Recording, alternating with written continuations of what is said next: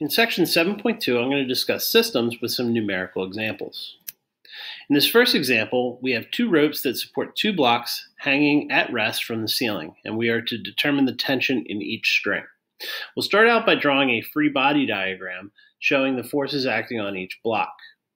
I'm going to color code it to indicate external forces with red arrows, and blue arrows will indicate internal forces to the system.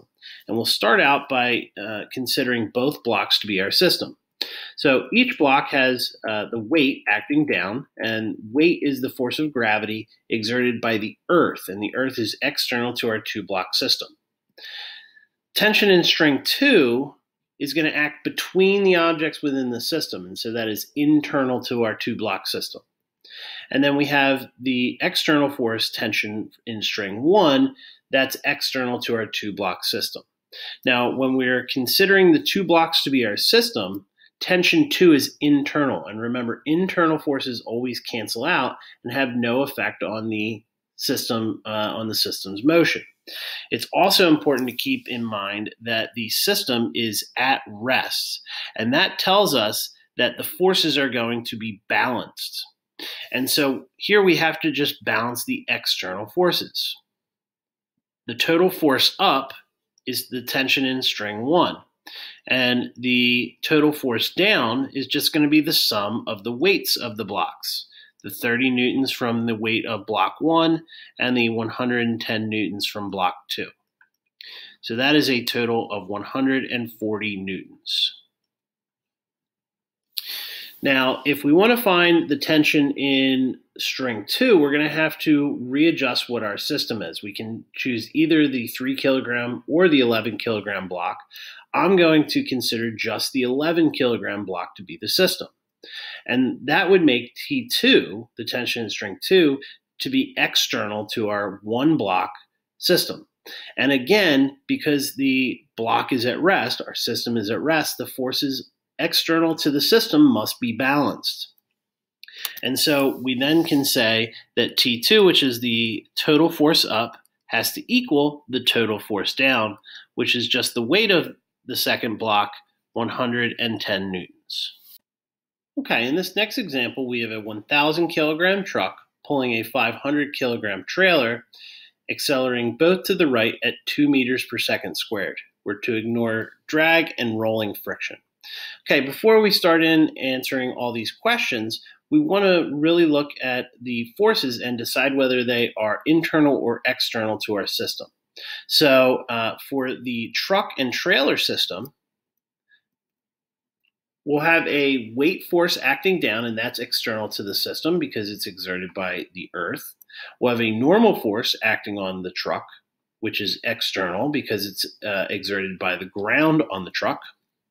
And then there's going to be an applied force pushing the truck forward, and that's external because that's applied by the ground. The ground is what's pushing the truck forward. There's going to be a tension force acting backwards on the truck and forward on the trailer, and I drew that in blue to indicate that it is internal to the system. We'll have the weight of the trailer acting down, that's external, it's exerted by the Earth, and we'll have the normal force acting on the trailer, that's external because it's exerted by the ground. So to find the net force acting on the truck trailer system, this is rather straightforward. We just need to use Newton's second law. Newton's second law says the net force is equal to the mass times the acceleration. Now we can apply this to a single object, or we can apply this to a system of objects. And if we're applying it to our two object system, the truck and the trailer, the mass is going to be the total mass, or 1,000 plus 500, times the acceleration, which is 2 meters per second squared. And so the net force acting on the truck trailer system is going to be 3,000 newtons.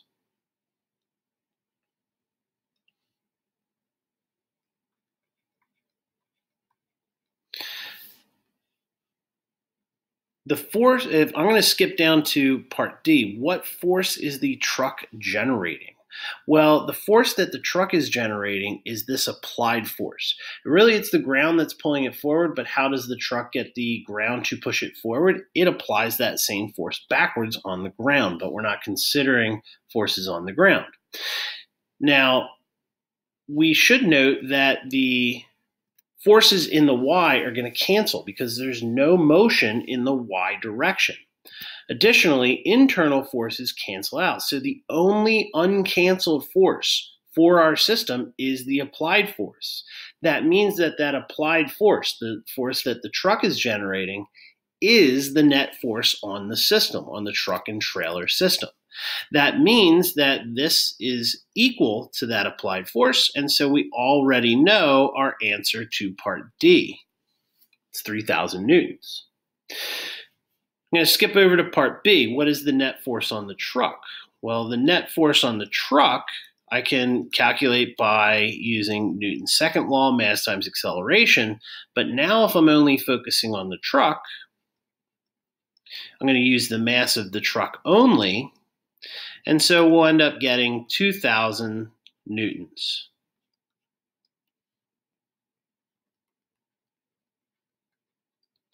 What's the net force acting on the trailer? Well, one more time, Newton's second law, F net is mass times acceleration. Here we're going to use the mass of the trailer. The trailer has that same 2 meters per second squared acceleration, and so the trailer experiences a net force of 1,000 newtons. And we should note that the net force on the truck plus the net force on the trailer is the net force on the truck and the trailer. Okay. Now for part E, we want to find the force of tension in the rope that connects the truck and the trailer. And for this, we have to consider a different system because for the truck and trailer system, tension cancels out. And so we're going to consider just one of the objects. We're going to look at the trailer because if we're just looking at the trailer, that means that the tension is external. And it's the only uncanceled external force. So that means this has to be equivalent to the net force acting on the trailer. That is 1,000 newtons, because that's the same as the net force. This force provides the net force acting on the trailer. Very common in problems involving systems of connected objects are pulleys, and a pulley is a wheel mounted to an axle that's designed to change the direction of a taut string or rope. And when you have a problem that involves a pulley, there's a very important step that you have to remember to do. You have to remember to wrap your coordinate system around the pulley. And what that does is it keeps the signs consistent so that when two objects that have the same magnitude of acceleration, it makes the problem solving very difficult if they have opposite signs for their accelerations. And so you'll see that in action in the next example. For this last example, we have a system that's pictured below that shows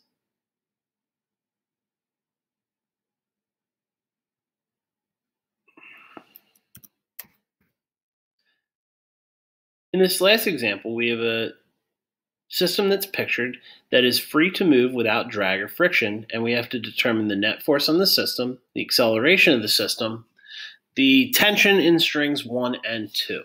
So again, we're going to start out by drawing a free body diagram showing the forces acting on each object. And again, I'll color code the forces external to our system to be red and forces internal to the system to be blue. Starting with the 5 kilogram block, we have its weight acting down, that's equal to 5 times G, and a tension force acting up. Onto the cart, we have its weight acting down, that's external to the system, exerted by the earth, and the normal force acting up, that is also external to the system, it's exerted by the table. We'll have a tension force acting to the left, and tension in string 1 is going to be internal to the system because it acts between the cart and the 5 kilogram block. On to the tension in string 2 is going to pull to the right, and that's going to be internal because it also acts on our 8 kilogram block, where on the 8 kilogram block we have the tension 2 internal to the system and an external force from the weight, and that's external because it's exerted by the earth. Now, when we're finding the net force, we also have to consider the direction of these forces. And since we have a pulley involved in the problem, we're going to have to wrap our positive direction around. And so you can see that I like to make the positive direction the direction that everything accelerates. And I've indicated that positive direction along with each of our objects. So in adding up the forces, we want to ignore the forces that we know cancel out. And we know that the normal force and the weight on the cart are going to cancel out because the cart does not move vertically. Those forces are still there, but they're canceled out, so they have no effect on the motion of the system. Likewise, internal forces, the tension in strings 1 and 2 are internal, and so they are going to cancel for the system.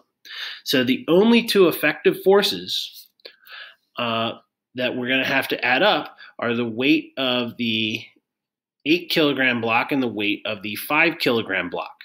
Notice that this weight acts in the positive direction, so we're going to give that a positive sign. And notice that this acts opposite the positive direction, so we're going to have to give that a negative sign.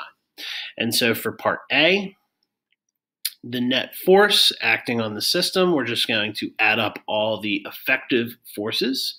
We'll have 8G acting in the positive direction, and we'll have 5G acting in the negative direction. So this gives us a net force of 3 times G, and remember that G is 10, so this is going to be 3 times 10, or 30 newtons. So for part B, to find the acceleration of the system, we're going to take Newton's second law that says the acceleration is the net force over the mass, and we're going to apply it to our 3-object system.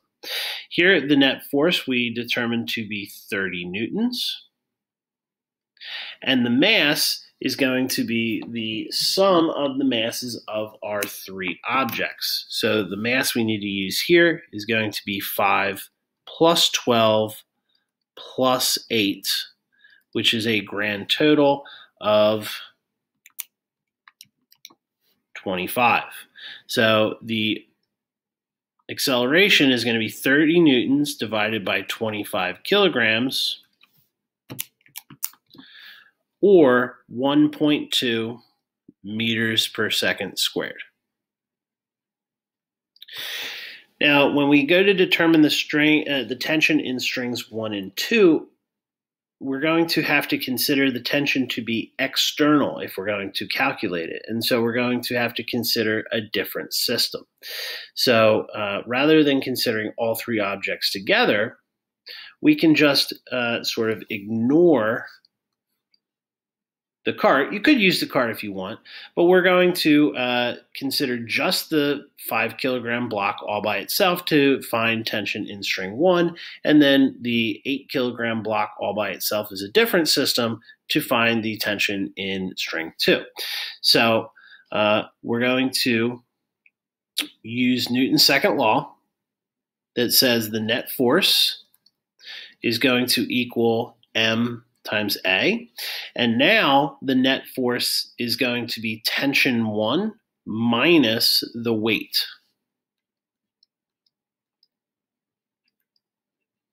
The mass we need to use here is going to be 5, since we're applying this to the 5 kilogram block. And we calculated the acceleration on the last slide to be 1.2. 5 times G, that's going to be 50. And 5 times 1.2 is 6. So the tension in string 1 is going to be 50 plus 6, or 56 newtons. We're going to do a similar thing for the tension in string 2. Again, I'm going to use Newton's second law, F net equals ma, and we're going to be applying this to our 8 kilogram block. When we add up the forces, though, we have to keep in mind that the 8 kilogram block is acting in the direction of the acceleration. So that the acceleration is going to be put in as a positive number, so 8g has to go in as a positive value. T2 is going to go in as a negative value because it's acting opposite the positive direction, and then the mass is going to be 8. The acceleration is 1.2. So just a little bit of algebra here. 8 times g, that's 80. And 8 times 1.2 is 9.6. Sorry, typo. That's 9.6. And the tension in string 2 is going to be 80 minus 9.6, or 70.4 newtons.